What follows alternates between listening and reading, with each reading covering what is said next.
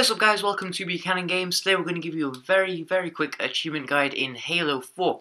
Here you can see a game loading up. We see the UNSC logo floating like a hologram, which I think looks pretty cool. And here you see me starting game. The achievement is called Pitchin a tent, and it's to stay still for 60 seconds in an online multiplayer game.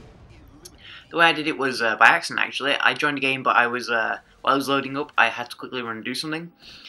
And when I came back to my Xbox, I had an achievement. And so fortunately I got back to my screen just as the achievement opened up, so I saw it happen. Otherwise I may never have actually seen it. Fortunately I was also recording at the time, which is part of another video on the channel if you want to go watch that. But yeah, it's not a hard achievement to do, but I imagine that if you were to try and do it, it'd be one of those things where you can't do it because you're trying. In this one, because I literally didn't move, I was in a fairly safe place as you can see. And because a team are out doing other things and distracting the enemy team, which are out doing things, I just never got nudged, and therefore I got the achievement this way. I think this is probably the easiest way to just, when you spawn in, don't do anything.